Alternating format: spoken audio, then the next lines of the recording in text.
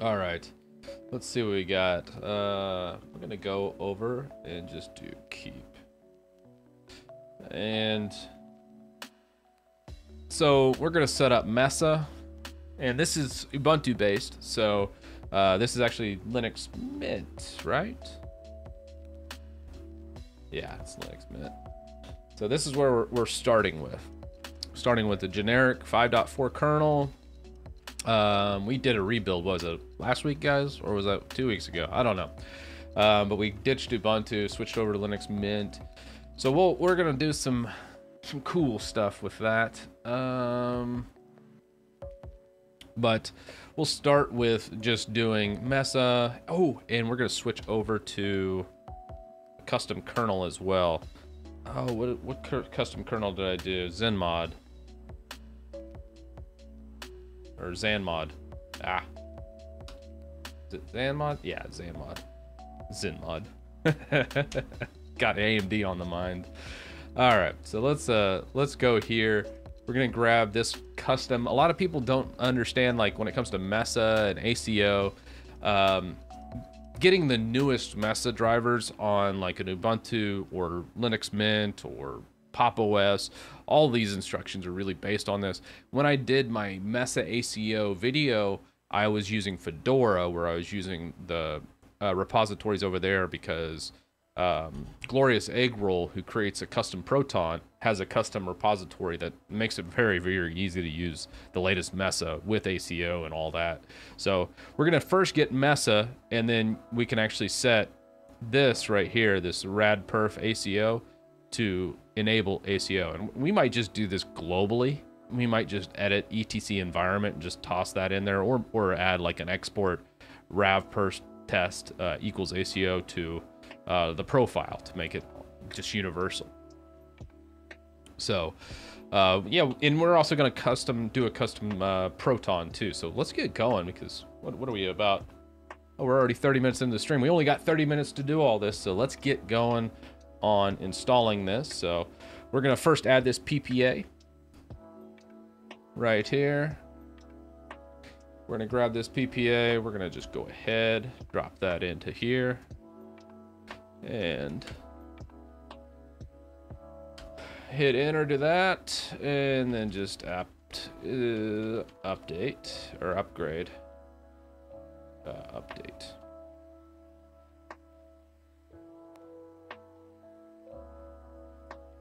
All right, so that grabs that. So we've got our custom PPA in. This is going to grab the latest and greatest Mesa. The reason why I use this one, there's a lot of Mesa PPAs, but probably something funny. Just most PPAs are run by like Ubuntu or that canonical team, and a lot of them honestly are completely blank with nothing in them, or they're using old packages. So I usually come into like launchpad.net and say, hey, is this a current repo? Is there packages in here? And as you can see, they're very, very recent. Some as early as what, the 8th? That was yesterday, right? Or no, 2 days ago. So yeah, we have the Mesa 20.1 on this repo. So from there, let's go ahead and do ZanMod. So let's take a look. ZanMod.org is what we need. And I'm going to fill this out. I will make a how-to article and a video after this, but we're just going to do it live for now. So for ZanMod, we want a couple options here. We can go real-time. If you're doing like video production or audio editing, you probably want a real-time kernel. You can do that. Or you can go LTS or stable. I like to do stable. So let's go ahead, open that up. So we'll do 7. Ooh, stall. Here we go.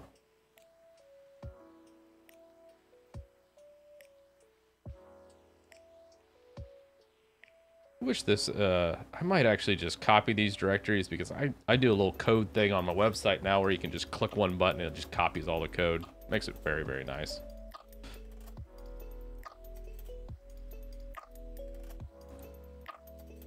Freeze, thank you so much for the tip, man. Much appreciated.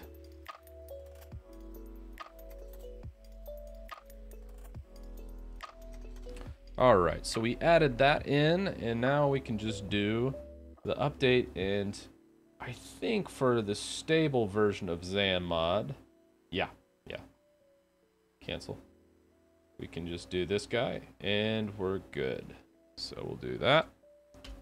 And I actually kind of want to, well, you know what? Well, for Monday's stream, we'll pimp out our bootloader. I do want to change my bootloader around too, because I do like to use multiple kernels depending on the video and stuff. Oh, and on also another upcoming one too. You guys probably have noticed this. I've kind of been tinkering around with my shell. I made a fancy shell for like bash scripting, but I'm using ZSH now. And oh my gosh, I got like the best possible layout now. I've loved this this new shell I have. It's ZSH using my ZSH customizations and aliases, but with a twist using P10K, and I'm also using nerd fonts.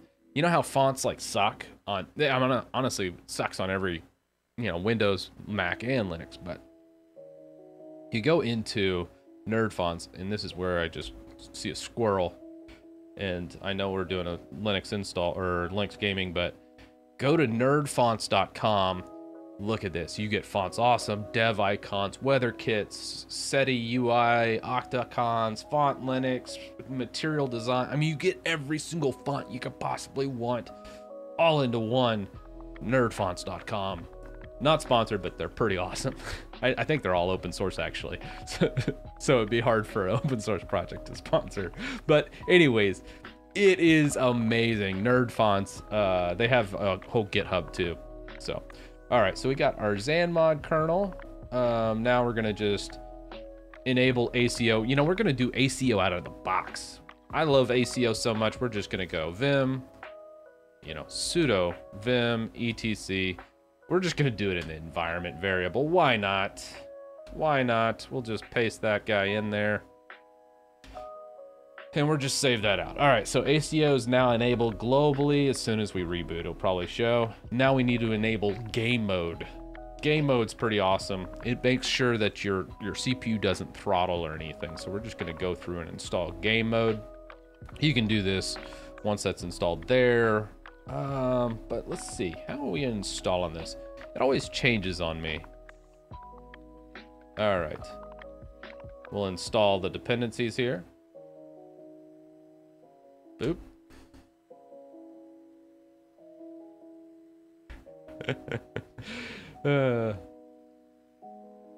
Fedora actually has an easier time with Mesa ACO because Glorious Eggroll uses Fedora, so he makes custom kernels with like all of it on there. But Fedora, Arch, all of them on here.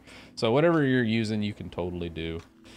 Was there anything else in here? All right, we got pretty much all that. Build and install. So we'll just do that. So we'll build this. Install game mode, CD into game mode, and then we're gonna just git checkout 5.1. Ooh, what's the latest on this one? Yeah, 5.1 or 1.5.1 is the latest. Just making sure. Sometimes if you're ever doing anything from GitHub, make sure you're looking at the versioning, because sometimes they update the project but then forget to update the documentation. So that's what I was just checking real quick. Pro tip. All right, build. Oh, I got lost. Where's my build? All right, it's down here. And we're gonna go get checkout 5.1, and then we'll just bootstrap that. All right, so then we just go bootstrap, right? .sh. So that should compile everything. Install the user, yes. And we're done. So game mode's installed. And, we might actually just enable that on startup along with... No. We'll do that game by game basis. But we'll actually throw it in there. So now we'll do custom Proton. This is Glorious Egg Rolls. Actually, I'm using a script from Termulator. Termulator. That's a hand. That is definitely... Maybe it's German and English. Jinglish.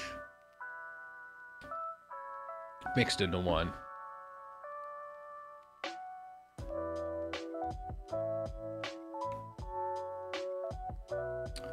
Alright. So we're gonna go ahead and run this script. I think we'll just grab cproton. Let's go raw. We're gonna just wget this guy, right? We're gonna go back to our home directory, just grab that, then chmod, make it executable, cproton. Oh, did I already have a cproton in there? Huh. I don't remember that one. Let's remove that one and let's move cproton to cproton, just .sh. I was like, I don't want to use an old script. I'd rather just use the latest and greatest. All right. So from this, do you want to download and install this release? Yes. So this is just going to install the latest and greatest glorious egg roll. This is just a script. You don't have to use this script. If you want to use the official product from Glorious Egg Roll, which I recommend, I'm just being lazy. Glorious Egg Roll, GitHub. And if you go proton ge-custom, you can actually do the manual install where you actually go in here, you downloaded the latest version, you extract it to home.steam.compattools.d or something. The whole readme is right here for the manual install. I think he's making an automatic install. He just hadn't gotten around to it yet. But just download the latest release. Oh, for native. Don't ever use Steam in a Flatpak. Don't install Steam in Flatpak. You'll regret that. Don't do that.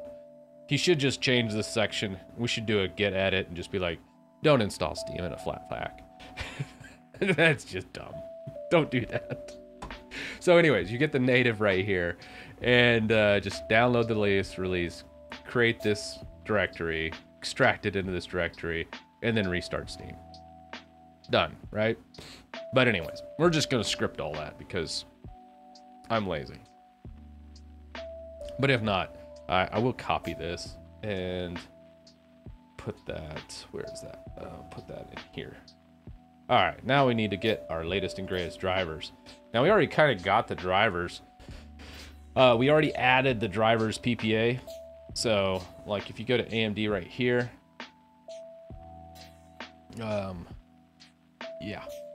So when we go to install these drivers, it's gonna go ahead and grab the latest and greatest Mesa. If we didn't do that PPA at the very beginning, it would grab the older versions, which Linux Mint, Ubuntu, Pop! OS, they run several revisions behind. So we will be more on the bleeding edge. So this is more almost like Arch users have. Actually, this is even past a lot of Arch users, unless they're using Mesa-ACO-Git, which would be the absolute bleeding edge, which is a little too bleeding edge. But this is going to be Mesa from 2 days ago. So pretty darn close.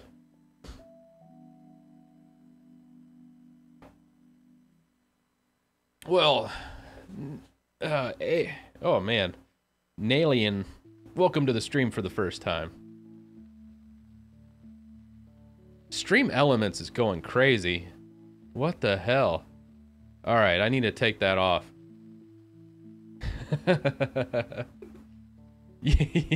Michael, I installed Steam in Flatpak. I regret it. Nelania. Oh, that could get dangerous. All right. Let's not, I'm gonna stop trying to pronounce that name. I'm horrible with names, so don't take it personally. All right, do you want to delete installed versions? No. All right, so we have the latest Glorious Egg Rolls custom Proton in there. Moving on. So we got custom. Oh yeah, we're moving on to drivers. So we'll just add architecture. We'll just paste that guy in. Architecture's in. Sudo apt update. Grab that update. We'll go ahead and grab Mesa for 32-bit. Toss that guy in there. And then we'll get this last one. This is Mesa Vulkan drivers. Only applicable for those out there with, I think, was it? Ooh, R9 series of AMD and past. This is AMD's setup. If you're using NVIDIA, obviously, scroll up, use these versions. But that's all up to you. I'm still an AMD fanboy. Ooh, all right. So Mesa's already installed. We're good to go. Drivers are installed. Custom Protons installed. I think we need to go eSync now. Oh, how to eSync. So just see if eSync's enabled. ulimit-hn. This one is set to... Oh, all right. Linux Mint team has changed things, guys. This is a development. In Linux Mint 20, Linux Mint 19 did not enable eSync by default. However, the people at the Mint team had the foresight to go ahead and enable Linux Mint eSync. So actually eSync here from, what is this? ESync from Lucher's team says to do 524,000. Linux Mint team just went ahead and bumped this up to 1 million. Double, which honestly, 500's enough, but 1 million's definitely enough. And eSync's enabled by default on Linux Mint 20, which is great for gaming. So sweet. I used to always give props to Pop! OS as they were one of the first distributions to do that. But Linux Mint followed suit and said, hey, we're going to do it by default. So eSync now in Linux Mint 20 is enabled by default. Sweet. Now we go to wine dependencies. Let's install some wine action. We've already done the architecture. We'll grab our key here. And this is Linux Mint 20. Anybody's wondering. So we'll grab this guy.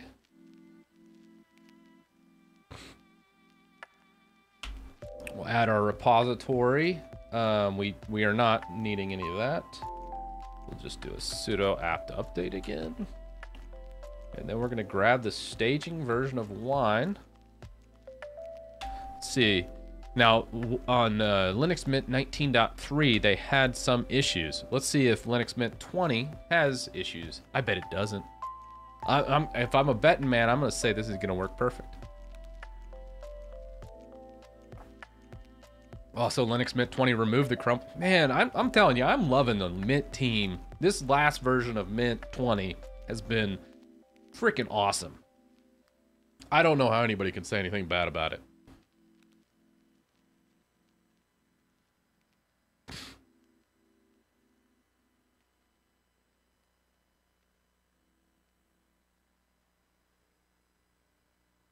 Oh, WordStar. Don, I think it was George R.R. Martin uses WordStar to make all of his books. So, still, today, in 2020, he is writing in WordStar, which, if you're not familiar, WordStar is a word editor from, what is it, 1984, I want to say? I've got to look it up now. It's installing some wine anyways. WordStar. Word start. No, initial release was in 1978, 42 years ago, by Rob Barnaby. Hot dog. Oh my god. That is crazy. It was a WordStar 2000. Alright. WordStar 2000 came out in 1984. Because that makes sense. Alright, well anyways, sorry. Sidetrack. Alright, so we got wine installed. Everything looks good there. For compatibility reasons, install these additional libraries.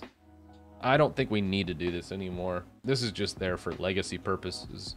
But let's see. Let's go ahead and toss it in there and see if it actually finds anything. Yeah, no. So, yeah, back in the older versions of Linux, like Ubuntu 18 or Linux Mint 19, you might needed to do this and also go track down some other dependencies. Man, I'm telling you, every version of Linux makes things so much easier. Like, just in the year and a half I've been doing this, I gotta say, from when I started to now, is like, it's like the difference between 95 and Windows 10. And that's how much difference, how much the gap is closed in just a year and a half. It's amazing. All right. So we've done wine. Oh, and now we just got Lutris. Did I install Steam already too? I guess we'll install Steam after this too. So let's go ahead, grab Lutris. All right. Sudo apt update. One more update. And then sudo apt install Lutris. We'll install that. Do I have Steam on here? Look, Steam. I don't think I have Steam on here. Huh. Okay. That's all right. We'll fix that here in a minute. Yeah, there's some big differences between Mint 19 and 20, that's for sure. Big jumps. Awesome window manager, M4X. You can go to my GitHub, github.com/ChrisTitusTech/awesome-material. Actually, I'll just pull it up for you.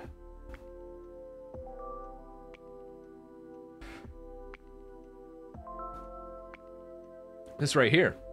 This is a fork from Hikari. This branch is 22 commits ahead and 12 commits behind Hikari Master. That's great. I forked it from Hikari. We have both been working and doing a lot of modifications to this theme. Oh my god. But Hikari was the whole reason why we did that. One of the very first streams on Twitch. Hikari was like, "You gotta try this, man," and he screenshotted his desktop, and I was like, "Okay, that looks pretty badass. We're gonna give it a whirl." And as soon as I did it, I was like, "This is pretty good." And then now I can't even. He has ruined me because I literally can't use anything else. Like, I just love this so much. I go to Mac, I go to Windows, I go to another Linux distribution or desktop environment, and I'm like, and I need to go back to my material theme, like immediately. And no matter what distribution I'm on, I'm just installing the material theme with awesome window manager. And I'm just like, I just can't. I can't go to anything else. I just love it. Love it. Oh my God. It's so awesome. All right. Enough about that. We need to install Steam, right? Yeah. So we'll finish this off with an install of Steam, and install Steam. There we go. So I think what we'll do from here, let's just go neo fetch. Let's see where we're starting with, and then we're just going to give it a reboot. Right now we're on 4.4 generic. We'll switch that around to the kernel. We've also done some environmental variables to enable ACO by default. This is going to give us extra performance on our games. Esync is already enabled by default in Mint 20. And, dude, this was easy. That was what, 20 minutes? I mean, hell, I could just chop this up from the live stream and just throw this on YouTube and say, that's how you make the most awesome Linux gaming machine in the world. Just install all these things. So let's give it a reboot. I'm gonna watch it not boot. That'd be great. That'd be hilarious. You've not sent me the link to upgrade my access on Stream Elements. Oh, God, let me do that real fast. Oh, wait. Never mind. My top monitor's not enabled when my regular machine's down. Yeah, I go in and kill that stupid Stream Elements. Scotty, how you doing, man? We just finished doing the ultimate Linux gaming setup. And I'm gonna make a website post about this with all the links to all the projects, the experience, and then of course after I do the article, we're gonna make a video how to make the most awesome. Uh-oh. Uh-oh.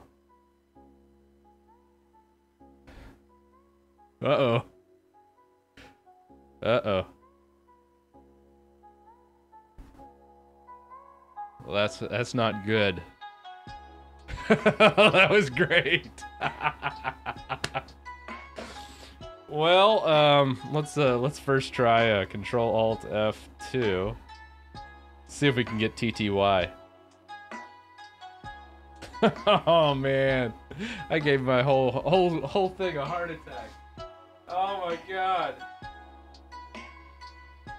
Yeah, it would just be too easy, guys. That was too easy. I was like 20 minutes. We're not even at an hour yet. That's amazing. Oh.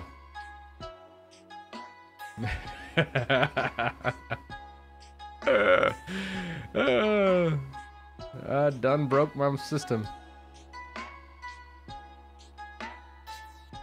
That's new. I've never run into this error.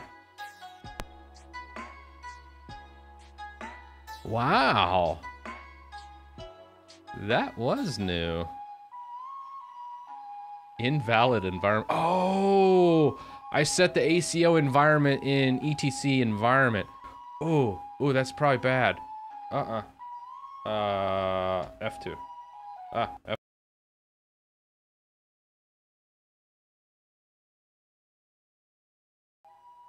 Okay.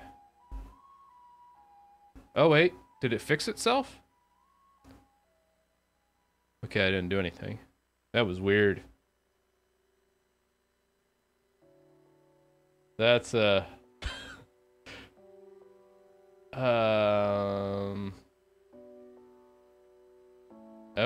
Peter did it in ACO, but Peter's an Arch guy.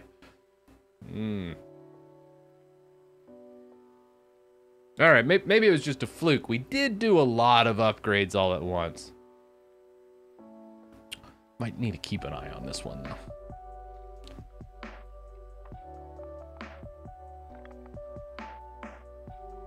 Okay, yeah. ACO set in ETC environment. Oh, yeah. That's what I did. I mean, I thought, hey, that's the easiest way to set ACO. Force rebuild of pins. What is the force rebuild of pins? That's weird. Huh. Well, let's mess around a little bit more and see if that rebuild of pins keeps popping up.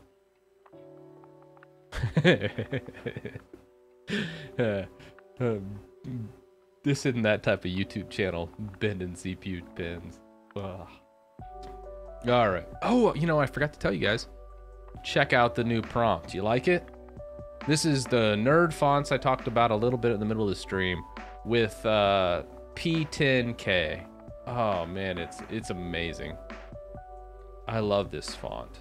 It is just like being in a dream of a dream. It's like the inception of dreams of awesomeness when it comes to the terminal. Nerd fonts with P10K. All open source, all on GitHub.